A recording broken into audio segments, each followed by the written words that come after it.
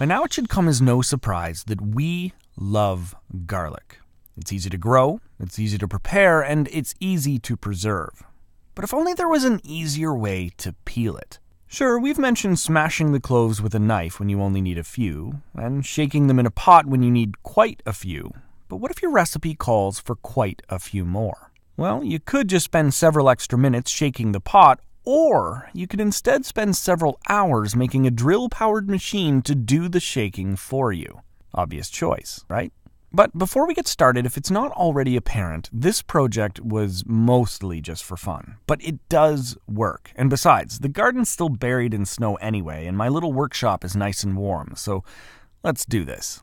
Now, this idea first occurred to me while shaking the pot for what felt like the 100th time in preparation for making our garlic powder. You see, I realized that this seemed like a perfect job for one of those paint can shakers down at the local hardware store. I figured if those machines can mix a gallon of paint in minutes, then they'd probably peel a whole crop of garlic in seconds. So later that evening, I checked online to see how much one would cost, and quickly decided that, I could make one way cheaper. But no sense in completely reinventing the wheel, so let's see if anyone else has tried to make a DIY paint can shaker first.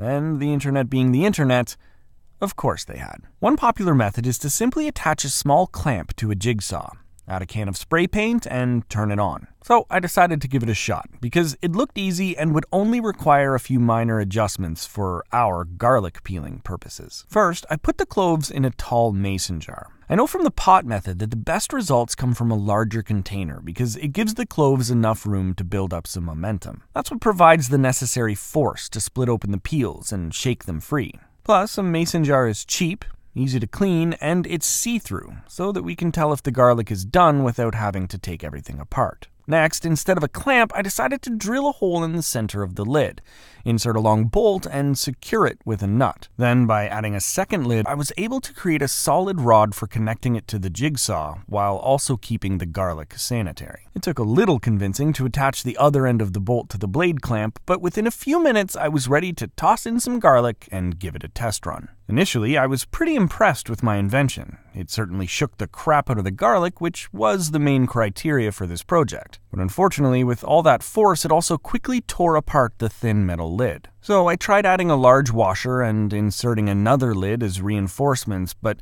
alas, the results were essentially the same. Plus, another thing that each of my attempts had in common was the fact that the garlic peels remained mostly intact.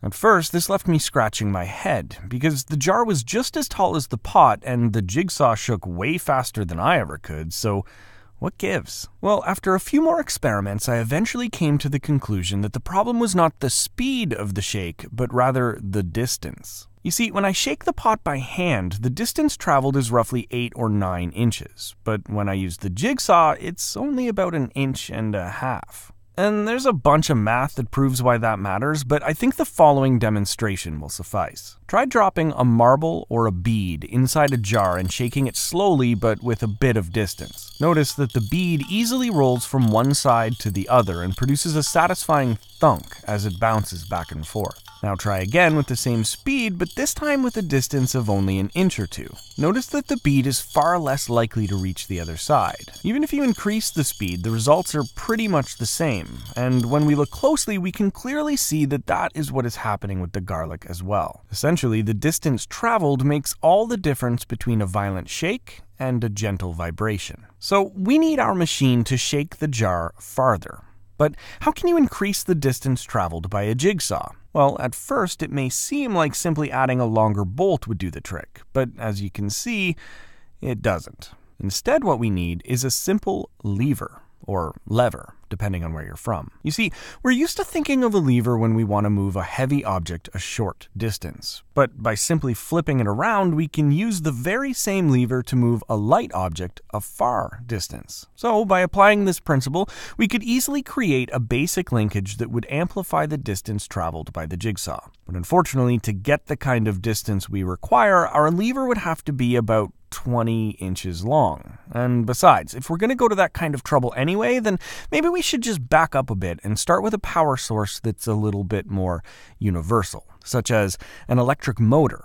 in the form of a regular old cordless drill. Because most people have a drill laying around anyway, and the chuck is far easier to work with than the jigsaw's blade clamp. So now we just have to convert the drill's rotational motion into linear motion. But luckily, that's a heck of a lot easier than it sounds. All we need is what's called a slider crank mechanism. A slider crank has three basic parts. A crank, the part that spins, a slider that moves back and forth on a fixed path, and a connecting rod that joins the two together. During the first half of the crank's rotation, it pulls the slider toward it, and during the second half, it pushes it away. Now just put it on loop and speed it up a bit, and voila!